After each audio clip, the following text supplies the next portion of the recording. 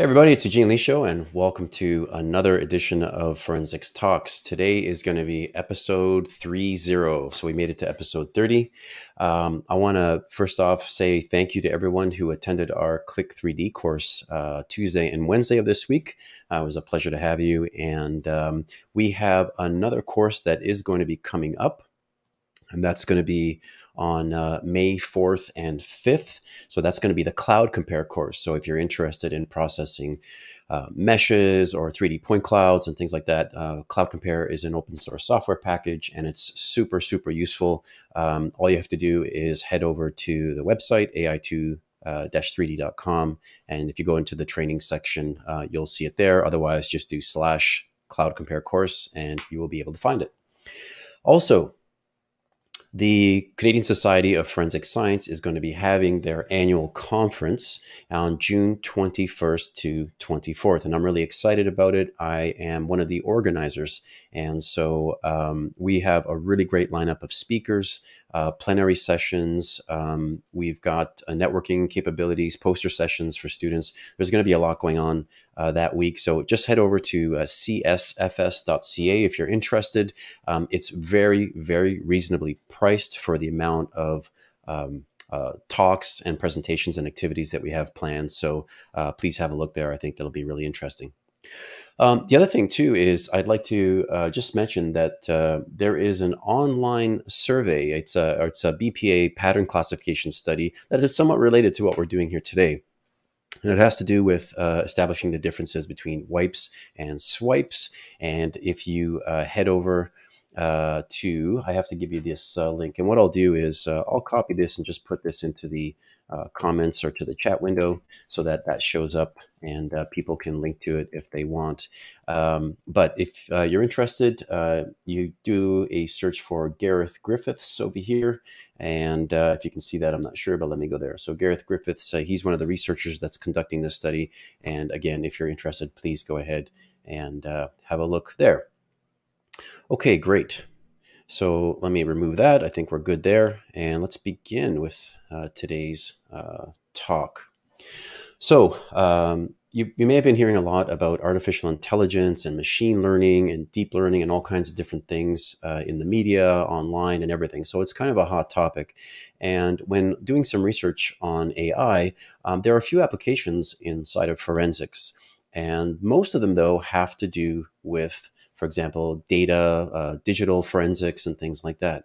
And so our guest today is going to be talking to us about how AI has applications in different areas. So, for example, looking at things like age and sex assessment, or applying it to other areas maybe that could really benefit.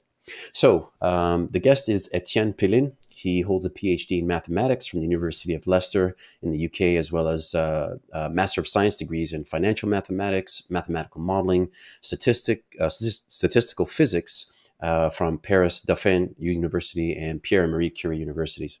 His doctoral research was funded by the European Commission as part of the Intrepid Forensics program, and this is where a number of different PhD students from different disciplines, got together and did a whole bunch of different things in forensic science. His specific research topic pertained to machine learning applied to fingerprint identification, and his thesis was entitled "A Systematic Approach to Fingerprint Identification via Source Probabilities." In 2018, he founded a startup company called Clotho AI, and he's developing some cutting-edge decision-making and support software to improve the robustness of forensic assessments. And he's looking at human and algorithmic assessments through online proficiency testing tools and automatic evidence assessment algorithms. So on that note, I want to welcome in. Hey, Etienne, how you doing? I'm good, thanks. How are you, Eugene? Great. So thank you very much for taking the time today. I've got a heck of a lot of questions because if you're online and you're doing searches on AI, you get a lot of different things because it applies to so many different things. And if you try to do a search for AI and as it applies to things like footwear impressions or bloodstain pattern analysis, there's very, very limited amount of research out there and even application. So let me ask you first, how did you get started in all of this? Well, as you mentioned, most of my background is really in mathematics and physics. And back in 2014, I had very little exposure to forensic science other than CSI, like most people. And it was really as part of my PhD that I started getting exposure to forensic science and the possibilities of, say, machine learning and other mathematical tools to the different kinds of forensic assessments that are relevant to the police. So it's really through this that I gained exposure through that, through my interactions with other forensic scientists and also to various police forces. Yeah. Oh, okay, cool. Now, were you always interested in mathematics, and you were sort of a that kind of a person? I don't know too many mathematicians, and in fact, we met what, like 5 years ago or 4? I can't remember. It was several years ago. You probably remember better than I do, but 5 years ago in 2016 at right. Forensic Science Day at UTM. Yeah, that's right. University of Toronto, Mississauga, their Forensic Science Day. correct. So yeah, and I remember discussing a lot of these 3D topics, and you were already looking at them and how they can be applied. So I definitely want to ask you about some of those things. But mathematics was your thing. Was just something you were always interested in, or did you? Yeah, always interested in that. Yeah. Interested also in physics to some other degree, but yeah, it was really mathematics that was my thing. And Okay. yeah. Cool. And so, what can you, like, your company now, Clodo AI, you're looking at things like applying these AI algorithms or AI to solving problems in forensics. Is that fair to say? Yeah, absolutely. So again, this is something I started working on just on the specific problem of fingerprint identification as part of my thesis. But through my different interactions, I realized that there are many possibilities for, again, mathematical tools, machine learning being just one of them. And I mean, obviously, there's some debate as whether this is mathematics or computer science, but the point is it's a rigorous science applied to different forensic assessments. Yeah, so there's definitely possibilities for other mathematical tools, for instance, like the resolution of partial derivative equations. I think that is definitely something that can be applied to some fields of forensic science, but machine learning is definitely another big one since it pertains so much to, since it can be here to complement human expertise. So I would say that this is really within the field of, let's say, human-made decisions. This is really where I think that machine learning can make a big difference in forensic science. Okay. And of course, we know how prevalent they are, so this is why it's so relevant. Okay, so when we talk about machine learning, it is, I mean, there's the way I pictured it, or the way I've kind of seen it, is there's artificial intelligence, and then machine learning kind of falls underneath artificial intelligence. Is that fair to say, or is it sort of, how do you sort of position it on the pyramid of AI? This is up to interpretation. My view on this is that artificial intelligence is really the layman's word for machine learning. I see. So the actual discipline, mostly coming out of computer science, would call machine learning, and also refers to basically, let's say, a class of algorithms that can learn from data. This is how I would summarize it. Again, there can be different opinions, but that's the gist of it. So the goal. So when we talk about the purpose or the goal of machine learning or AI, would it be fair to say that it has to do with having the I'll call it the system, or whatever it is, the computer or the system or the algorithm, making its own decisions, right? Is that one part of it? Well, making a decision is one of the problems that you can solve, but the general part of it that I guess unites all these algorithms is that they learn from data. Meaning that rather than the person programming the algorithm using their theoretical knowledge of a problem and basically computing, let's say, a heuristic solution to the problem, to an algorithm, the idea is that we do not necessarily want to add our theoretical knowledge of the problem in it, and instead we're going to try and infer basically things, rules, information, or a decision-making process from data. Again, the point is that it comes from data, and that's the strength of these algorithms. Okay, and then obviously when it's able to do these decisions, like it's one thing for me to imagine you have a series of problems or inputs, and then you make a decision, but it also should, in some cases, you want it to operate independently. Does that make sense? Like you want to remove the human element in some cases? Oh, just to be clear, within these algorithms,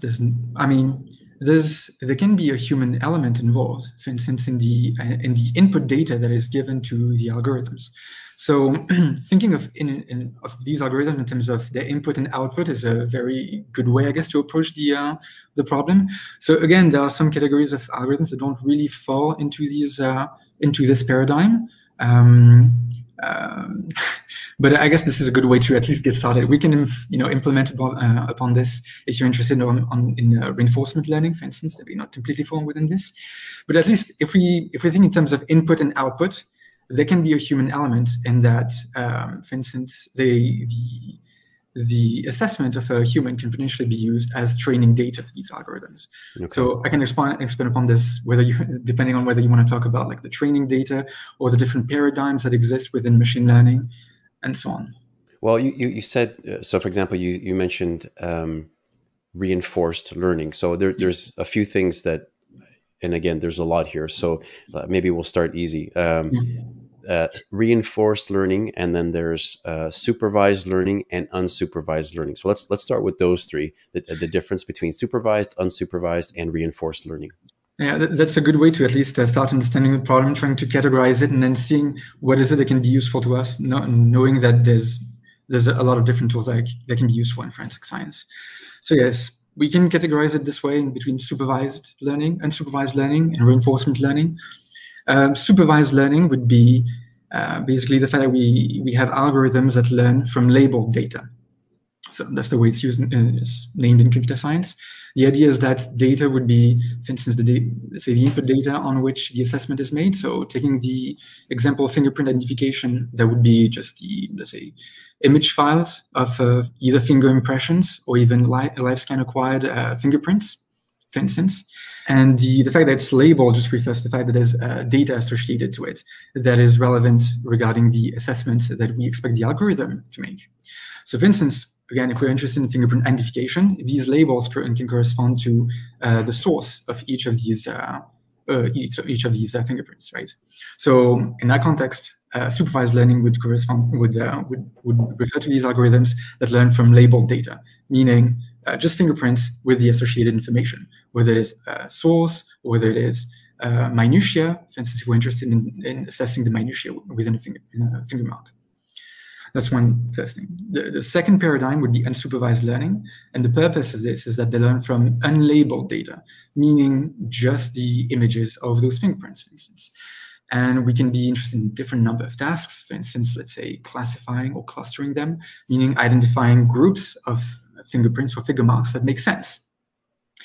This is vastly different from the first one, of the first paradigm, because in supervised learning, we know the expected assessment from the algorithm, and therefore we train it to reproduce that assessment, not only in the case of the training set, but also on the evaluation data set, meaning fingerprints or finger marks to which it has not been exposed. If that makes sense. Okay. In unsupervised learning, on the other hand, we don't necessarily know how the information, like the rationale the algorithm is going to follow in order to, for instance, cluster these groups of finger marks is not being given as part of the data. Instead, it's implemented as part of the rationale of the algorithm. So you're a lot more uncertain as to what assessment you're going to get. And so one relevant research that I've heard of with regards to forensic science would be, for instance, the clustering of individuals based on their skeletal remains. So I'm not sure exactly which bone it was, but the point was to basically come up with some grouping or clustering that made sense from an ancestral background perspective. But the idea being that you do not give the algorithm your own opinion about the classification, but instead you let it come with its own interpretation. And that can have a lot of value in order to potentially put yourself back in question, put the theory back in question as to how you classify something. And in the case for skeletal remains, that's very relevant. For reasons that I want to elaborate on. Mm-hmm. But is it what's going to play more of a role in the appearance of a bone? Is it going to be how do we classify things? Do some ancestral backgrounds make sense, or does this have more of a cultural influence? Basically, this was the purpose of this research. Okay. And if you allow me, just for reinforcement learning, sorry. So the purpose is a bit different, and this is more so applied to, let's say, I guess, multi-agent learning or decision-making over time. The idea is that think of the algorithm as an agent who needs to make decisions over time. And for instance, this is, I believe, the type of algorithm that was used by Google in order to program AlphaGo. So this was a machine learning program that basically beat one of the top champions in Go back in 2016, I believe. So more so with that notion of decision making over time and given a state of information. So I guess that can potentially have an impact on forensic science, but I'm less sure of that. So so just so I'm clear, so when you say like the reinforced learning, so the user has some input. So for example, you're trying to steer the system to go one way or the other, or it just trying to give it and trying to steer it to the end goal. Is that kind of a way to look at it? Let's not think about like human input yet, just to make things simple. Let's just say that reinforcement learning refers to that category of algorithms that are going to make a decision depending on the state, on a given state of information. So for instance, in the game of Go, it could be the current board and the previous states of the board. What are the previous moves that have been made? Does that make sense? Okay, so yeah, okay. There's added complexity of the fact that time, there's a notion of time as well. And I guess that can also be very relevant for self-driving cars and these sorts of algorithms. I'm not very familiar with that type of research, but I would say that reinforcement learning is perfectly adapted to this. So what about when people talk about statistical learning?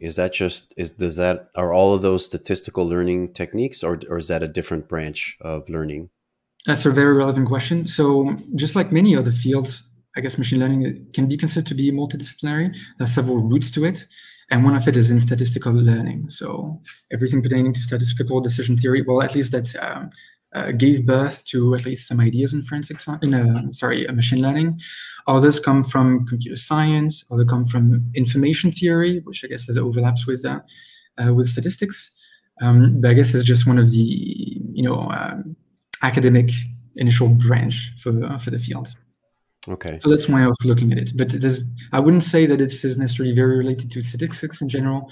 I feel like in forensic science, many people think of statistics in terms of statistical tests, and these sorts of things. And I wouldn't say that statistical tests are relevant, or even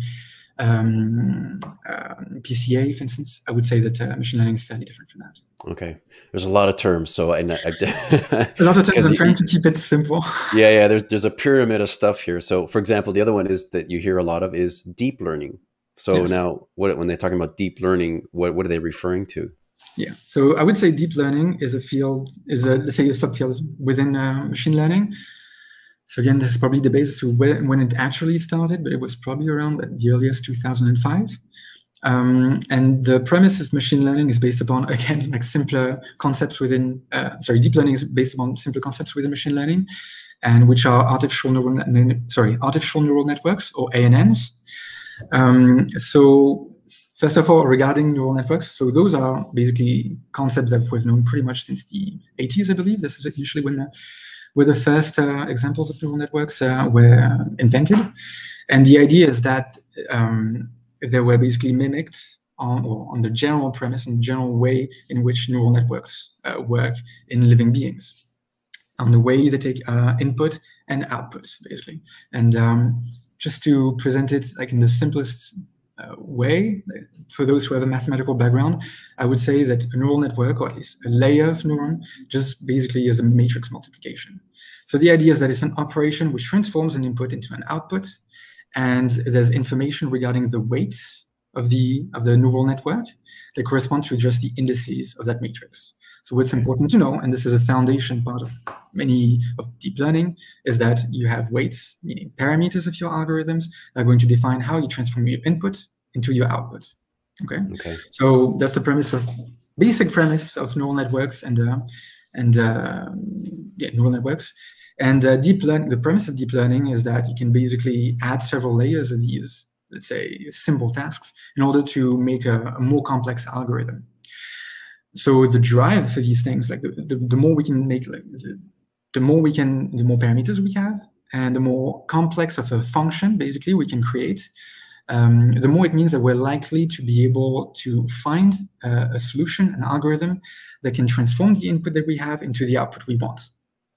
What matters is that there's a solution out there, right? There's a combination of parameters that will give us the answer that we want, and it's a matter of basically training the algorithm, which can be seen as, say, calibrating your model, and which corresponds to finding a good combination of parameters that are going to give you a good algorithm, meaning one that makes an assessment that gives you the output that you want in the majority of cases. Okay. If that makes sense. So deep learning is basically the fact that we have many layers of neurons, if that makes sense. Why do you think it is that a lot of the work that's being currently done with AI or deep learning in forensics has more to do with, for example, cell phone data or computer forensics and things like that, as opposed to bloodstain pattern analysis or like you were talking about ancestry and age assessment in anthropology? Why do you think that there might be a disparity there? Well, very relevant question. I think there's perhaps two main reasons for that. Let's say a theoretical one and say cultural one. So the theoretical one, in just to draw a parallel with what I just said, is that the deep learning has showed a lot of great promise, especially within supervised learning. And this is, I think it was initially in 2008, perhaps actually more so 2012, if I'm not mistaken, that we started getting really good, basically unsupervised learning algorithms. For instance, with regards to pattern recognition and recognizing letters and so on. So it's really that branch of machine learning that, among other things, but initially that bears great promise. And these algorithms learn from data, meaning that the primary prerequisite that you have in order to get good results is a lot of data. And just again, to draw a parallel with what I said regarding the number of parameters, the idea is that the more parameter you have, the more data you need in order to make an accurate, to come up with a good calibration, to come up with a good training procedure. So there's a limitation with regards to what fields machine learning can be applied to. You need to have a substantial amount of data, and you need good quality data, meaning that for supervised learning, you need that data to be labeled, meaning to have the answer to your solutions, right? And so in basically in environments, for instance, such as digital forensics, where the data originates from computer systems, you naturally already have an organic way in which data is provided to you. Whereas this is not necessarily the case for, let's say, conventional forensic disciplines, and especially more niche ones, which mainly reside on human expertise. From my perspective, at least, that's one main justification. And I guess the second justification would be that it would be more of a cultural one. People working within, I guess, digital forensics would have more of a computer science background, and so they're more naturally exposed to machine learning. They can pick up necessary tools in order to create these algorithms, basically. And that's, I think, much less the case in conventional forensics. That kind of makes sense. In terms of like you mentioned a couple of things. So there are things that obviously computers do well, which may be considered sources of data. And so, for example, language, sound. So computers can analyze sound. And actually, a couple of weeks ago, I had someone here who was a forensic scientist looking at statistical models, and they did a lot of research with forensic voice comparison. And I thought that was kind of interesting. But what about other areas, like other sources that a computer can pick up from? Yeah, so machine learning algorithms can be applied to different types of data. I would say that the most prevalent type of data has been images. This is what's received, I guess, the biggest amount of attention. This is also where machine learning, to my knowledge, again, has proved to have excellent results. And many algorithms, for instance, I'm thinking of convolutional neural networks. They're particularly well suited to deal with image-based problems. So any field of forensic science where there's human expertise pertaining to images, I would say, regardless of the assessment, almost. This can be useful. So again, I mentioned fingerprint identification. That's definitely the case for fingerprint assessments in general, but also BPA, so for bloodstain pattern analysis, that can be definitely relevant in order to, for instance, assess the shapes of the different bloodstains present within a photograph. Just to quote a few. I would say that we can definitely delve deeper into that. I mean, I would say that perhaps we can talk about, for instance, different types of tasks that algorithms can perform. You know, there's the problem of classification, segmentation. Yeah, please. That's definitely my next question. Yeah, I wanted to know what it can do with this type of data. Yes, well, again, there are established tasks on which we already know that there's basically neural networks that are, let's say, almost ready-made, and they can do a good job. So I'm thinking, for instance, like a canonical example is CNNs, convolutional neural networks on images, that can be used for instance, classifications, meaning establishing basically patterns or groups within your data. So taking the example of fingerprint identification again, determining whether, let's say, groups of different finger marks come from one given source, for instance, or whether they fall within one given type of category. So, for instance, within one given type of level 1 detail. This can be formalized as a classification problem. There's also segmentation, which is, for instance, in the case of image recognition, would be identifying different parts, basically, within an image that correspond to different things. So, for instance, in BPA, that could be used in order to differentiate the different bloodstains from the background, for instance. Again, like this is just within the just two canonical examples within like image recognition, but one particular research, for instance, that I've been involved in was applying machine learning to point cloud data. So right now, this is made possible because, again, this theoretical knowledge regarding neural networks, especially deep learning, that can take in as input point cloud data, and they can do a good job for reasons that I can elaborate on. But the idea is that they can take such a data as input, and potentially perform the same tasks. So again, like classification, that would be assessing whether point cloud data falls within one category or another, and also segmentation, identifying, let's say, points, like groups within a point cloud that you can label one way or another. Okay. And so to talk concretely, let's speak more concretely. For instance, like one of the research I was involved in basically was pertained to basically skeletal human remains classification. And so we use an existing algorithm, PointNet, which was developed in, I believe, 2016, 2017, to point cloud data of skeletal remains in order to assess ancestry, age classes, and so on. And it was very successful. Well, can I ask you about the research that you did for your PhD? Because yes. was that the sort of the first major project you had that involved machine learning? Yes, I'm taking, absolutely. I took a very, let's say, unconventional approach to the problem here. Basically, although I've been talking about all the potential upside or what machine learning can do, I think there are also, just like any tool, there are limitations associated to this tool. And you know, since my background, well, my PhD was in mathematics, I basically have to question and come up with theoretical reasoning as to what machine learning can do in forensic assessments. And one particular problem which I see could happen if we apply machine learning to forensic assessments is the fact that they may not necessarily meet the requirements of forensic science. So obviously, when we think about these requirements, we think of the Dalbert standard, but we really need to think about the final output of these algorithms. Forensic science is really to the service of the court, and not just science itself, right? And so, a potential output or an outcome of the problem that can be satisfactory from a scientific perspective may not be suitable for the court. Namely, we know that we need the algorithms to be as explainable as possible, as justifiable as possible, and ideally also like as let's say free from bias, if there's such a thing.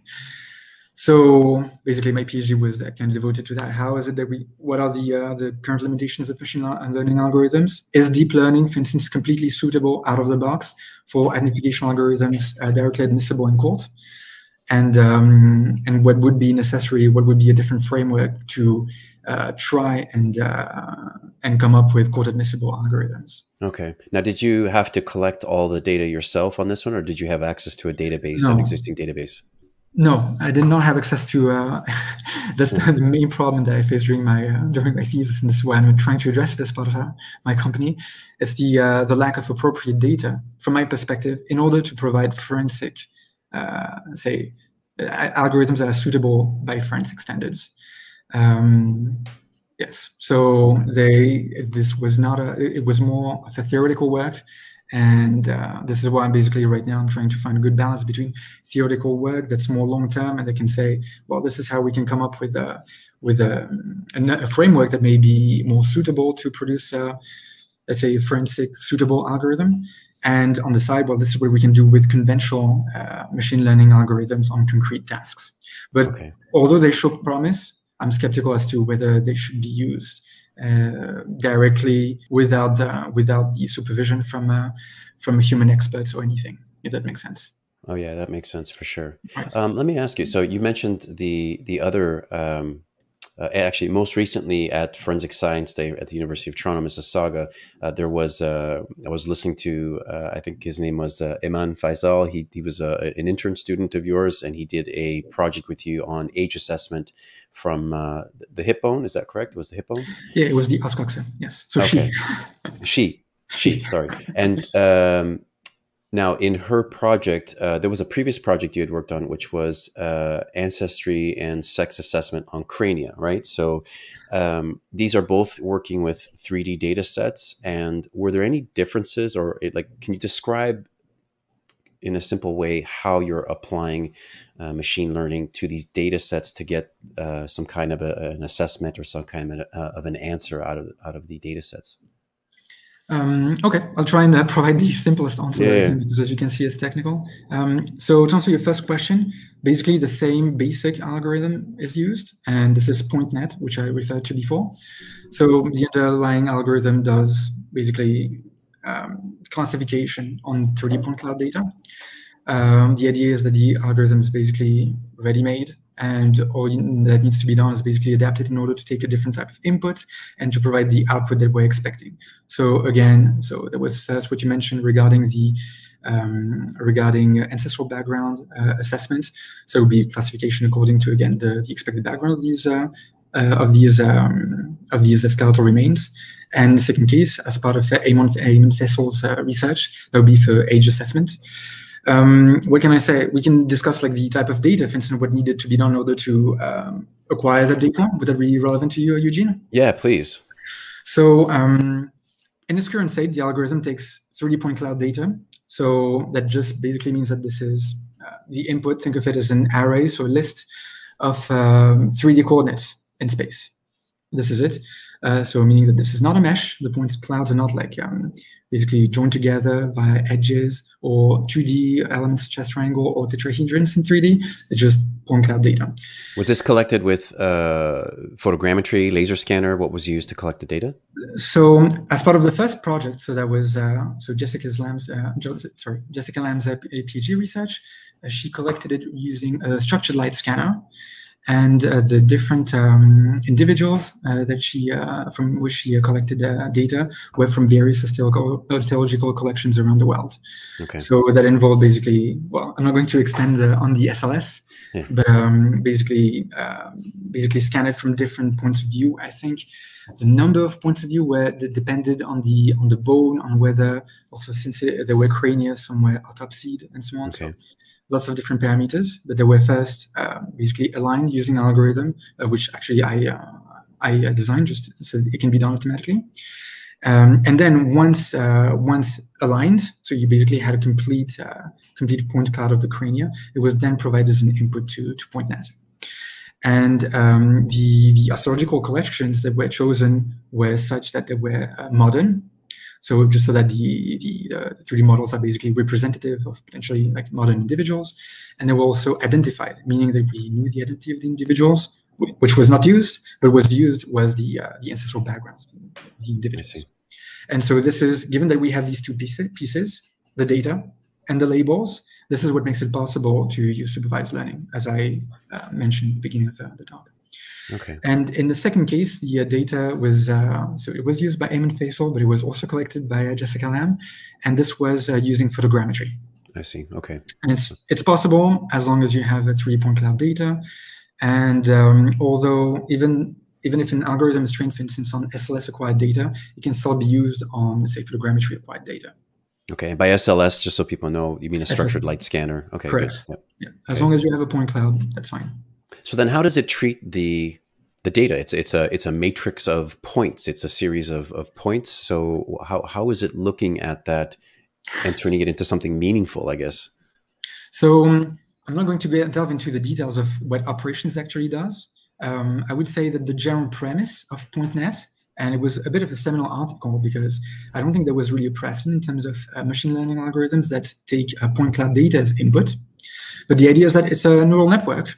So it's based upon the initial premise that I mentioned, which is basically matrix multiplications. And again, like other more complex operations, based on that, the fact we have algorithms based on parameters. And the fact that they came up with basically, at least this is the way I understand it, structures for neural networks that are such that they have good properties. This is why they can be applied to point cloud data. So what do I mean by good properties? Well, for instance, they're basically what we call permutation invariant, meaning that if you, again, like think of your input as an either matrix or an array of point cloud data, if you swap 2 points in that order, like as a human being, you would not see any difference between those 2 point clouds because the order within the list does not matter. Well, these algorithms, for instance, they have this invariance property, meaning that they're not going to provide a different assessment based on the order in which the points are provided, whereas other algorithms may, which is why I think that kind of gives a justification as to why, like, technically we can apply machine learning algorithms to many different types of data. Then we need them to have given properties that may be hard to achieve in order for them to make sense given a given type of input data. Okay, well, interesting. So we talked about the application of AI or machine learning to fingerprints. We talked about the anthropology, let's say, forensic anthropology, and looking at age and sex assessment. There's actually a question here. I'm going to bring this up, and let's talk about maybe some other areas. Etienne, how can machine learning be applied to ballistics, cartridge case comparisons, and things like that? I think it's a fair question. We're talking about some other areas. How hard is it to adapt AI to these other areas? It just depends on it depends on your expectations regarding the algorithm. So again, there's that debate that I hinted on regarding algorithm to be court admissible. Again, we really need to take that with a grain of salt. And in my opinion, there really needs to be an interaction with human expertise. But in any case, if we want to apply conventional state-of-the-art machine learning algorithms, then it's definitely possible within a small amount of time, potentially. So for ballistics, if we consider, for instance, as input, let's say the point cloud data pertaining to the cartridge cases, and we potentially, let's assume again that we have a database of different point clouds corresponding from cartridge cases of, I guess, different calibers, 5 from different firearms. I'm a bit out of my field of expertise here, so I'm not sure which parameters are going to be relevant. But what matters is that if we have a database that is going to encompass data which is representative of that of the environment in which we are thinking of applying the algorithm, so again, different calibers, given different parameters that need to be identified, then we can definitely apply, for instance, PointNet to that. We could potentially formalize this as a classification problem, depending on the type of assessment that needs to be done. So, for instance, you tell me if you have any knowledge regarding forensic ballistics, what would be a type of assessment that's relevant for this? Potentially the weapon from which it's been fired, or the type of weapon, or the well, make? You'd have to know. I mean, I imagine you'd have to know as much as possible about the type of ammunition, the caliber, the manufacturer, everything else, the type of gun, the make, the model. There's a whole bunch of different details here. It's definitely possible. I would say just the narrower you want that category, that final classification to be, the more data you need in order to back up that claim. That's basically it. So at first, it would be wise to just focus on very large assessments, such as the caliber or perhaps the manufacturer, provided, again, that the manufacturer of the firearm has a visible impact on the resulting 3D point cloud of the ejected cartridge. So again, sure. That's a lot of assumptions. But again, provided there's sufficient data, then for instance, it would be possible to use PointNet for that. For instance, we could use different types of data. We can just use photographs and apply other types of machine learning algorithms on this, like convolutional neural networks. It just depends on what we think, what kind of input data we also think contains the most information about the evidence. And I would say in this case it's pretty clear it's 3D point cloud, but I could stand corrected perhaps perhaps experts will say that this is not the case. I'm not sure. Yeah. Well, you mentioned a few times now about the data, and that you have to teach, or you have to have a good size. Well, can you talk to the importance of the size of the training set of images or point clouds, or the database that you have? What can you tell me about the importance there? Well, let's say that the strength of these algorithms, which I mentioned first and foremost, is the fact that they learn from data. That's what makes the strength. This is why they basically shine in problems that are very well dealt with, let's say, by humans, but not necessarily well dealt with by algorithms that are based on, let's say, theoretical knowledge of the problem. But unfortunately, that strength is also their weakness, meaning that their knowledge of the problem is really limited to the data which we give to them. So it means that it can be very tricky to think that an algorithm is reliable if we only give it like very little data. So this is also why like every research that we're doing at the moment, we get great results. And that's why I always say, those are temporary results. They're not suitable for production use. We need more data. We need to have a back and forth as to, with forensic examiners, experts, as to whether the data is really representative of the ones they see in crime scenes and so on. Because otherwise it may seem like the algorithm is performing well just because, again, the knowledge of the field of everything regarding BPA, for instance, or regarding forensic anthropology is basically within these 200, 300 images, because that's usually the size of the data sets which we're dealing with. That's insufficient. If we compare this to human experts, I'm pretty sure that they're exposed to more data than this, and they're based upon the expertise of previous people before them. This is how we know and we're able to generalize things.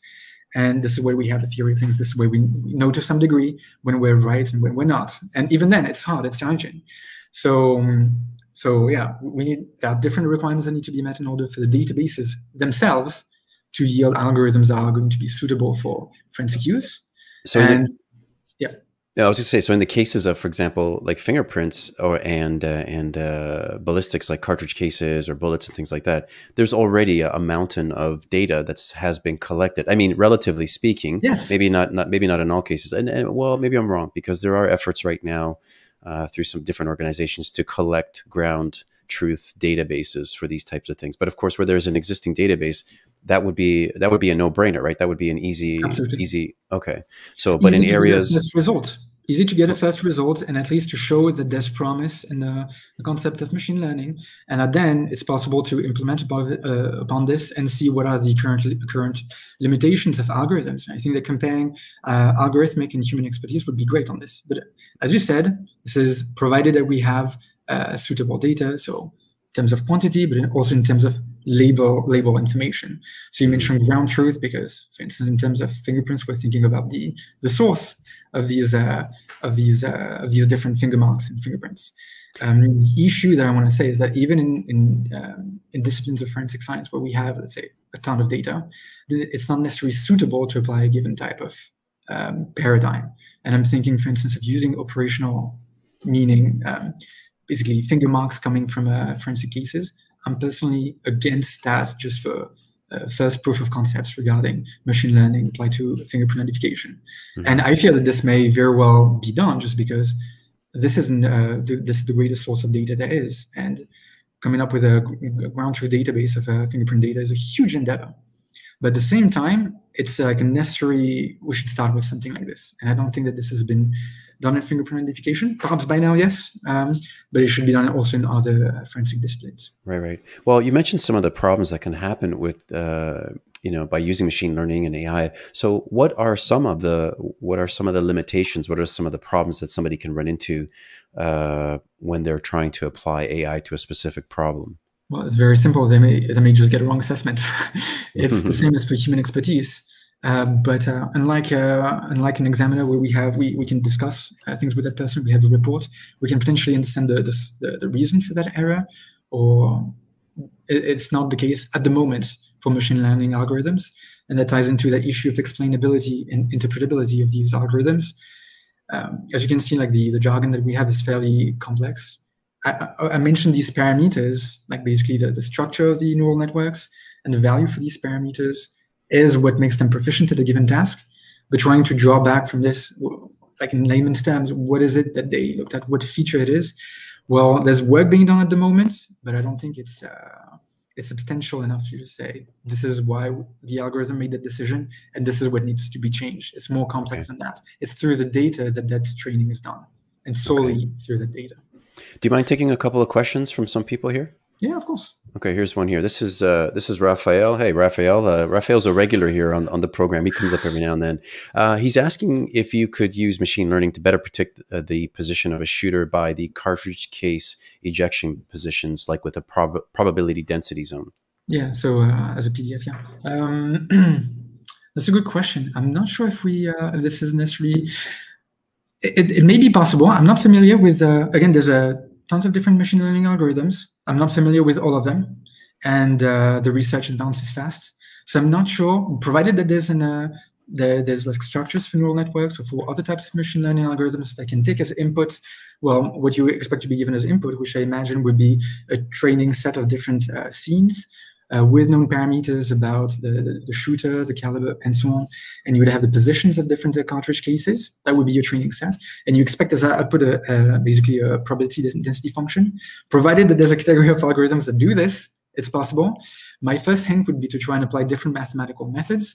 And I'm thinking about inverse problem theory, for instance, regarding for that. So I'm just saying that machine learning may not necessarily be the best tool for everything. They may, if there's, for instance, here in this case, this assessment would basically, it relies on the fact that on the physics of the cartridge case being ejected out of the firearm.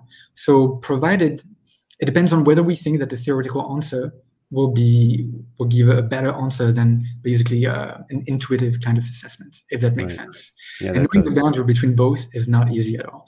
But in general, I think it's a sensitive topic because given the success of machine learning, more and more people are trying to apply it to everything. And I don't personally agree with that. I think that we should choose other options if possible. In this case, I would choose another option, but it's potentially technically feasible. Excellent. Hey, Raphael, thank you. And actually, I don't know if I didn't set Raphael up for this, but actually this year we had an intern student that did a cartridge case ejection pattern project. So we collected a bunch of data and then we looked at trying to improve on some of the estimates. So that might be something we could work on here because I've got some data that we could throw at this thing. That'd be kind of cool. I have another question from actually Gareth Griffiths. Thanks for submitting the question. So Gareth is the researcher who's doing the swipes versus wipes project there, but he's asking a question here. If you think that it's possible to use AI to identify the characteristics of fingerprint impressions in blood. And also he has a second question, which was how much data did you use for your PhD fingerprint project? Yeah.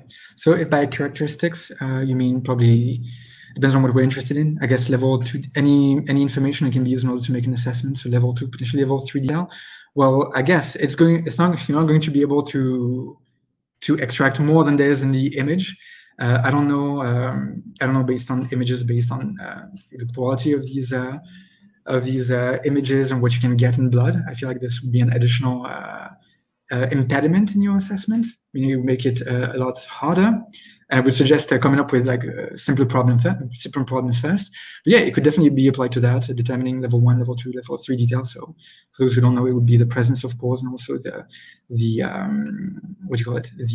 width of the ridge lines. That can be potentially possible. It's also possible. It could be possible also for the algorithm to say the level of confidence that it has in determining like the presence of a given minutia or pore and so on at a given location. It's possible. How much data did I use for my fingerprint project? So as I say, in this way, I present this as a theoretical work. All of my efforts to come up with, say, a collaborative database of ground truth fingerprints have failed as part of my PhD. And so I used minimal data and I focused on the theoretical aspects of it, which means that I hope that other people find more success than me. It's definitely worth an edge thing. Again, this should be the stepping stone to the application of machine learning to fingerprint identification in general. Yeah, which is a really interesting problem because I think that, if you are going to be applying AI, from the research or academia side, we need practitioners, we need people who are in, the forensics field to help with data collection to help providing good data to train these systems to make them better. So that's a call out to anybody that's listening, that, you know, make sure you support your local students and such that are working on these types of problems, because I think that's probably the biggest barrier right now for many people. Yeah. I would say not just the data, but also the type of assessment that I expect. Because again, as people in academia, especially I'm speaking of myself at the beginning of my PhD, had little knowledge of what it is that would be interesting for them in terms of assessments. And fingerprint identification, which is the final, let's say, goal, the end product of an assessment, is valuable, but also determining level 2 detail and so on is valuable. And it's through that back and forth that we can determine both the input, which is necessary evil, but also the output. They can get something valuable out of this. Okay. So Etienne, let me ask you, what is next for you, or what kinds of things are you like working on, or where would you like to go with Clotho AI? Like, what can you tell us about this?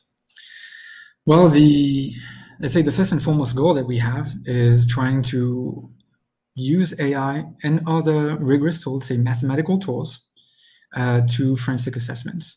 And as I think now, inspired from this discussion, the first and foremost step towards this is coming up with data, suitable data for that. I think, as we just mentioned, we need to have more of a back and forth with forensic practitioners in order to determine what kind of data would be suitable for that, for the purpose of the assessments in general, how it is that we can come up with this data.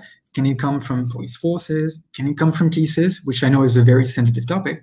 Or can it come from academia? Or do we need an actual, do we need projects or networks in place in order to regularly have basically an input and influx of data coming in order to perform this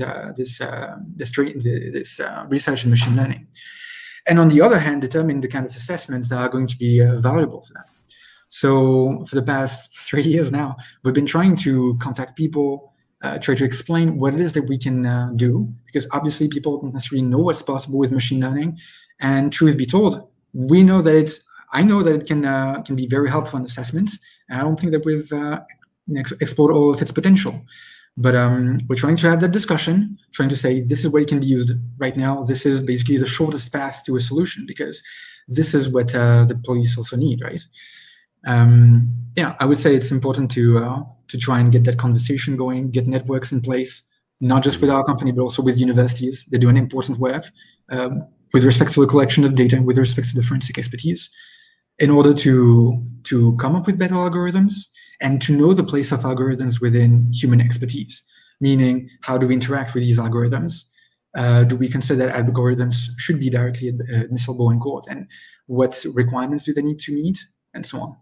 Right. Wow. Well, there's certainly a lot there. Yeah, there's certainly a lot there. And have you had any, do you partner with any universities? Are you working with multiple different people or yes. any? Yeah. We're trying to get that started. So although we're a company, we're trying to come up with products. We're heavily invested in R&D. And so we're trying to have partnerships with different universities.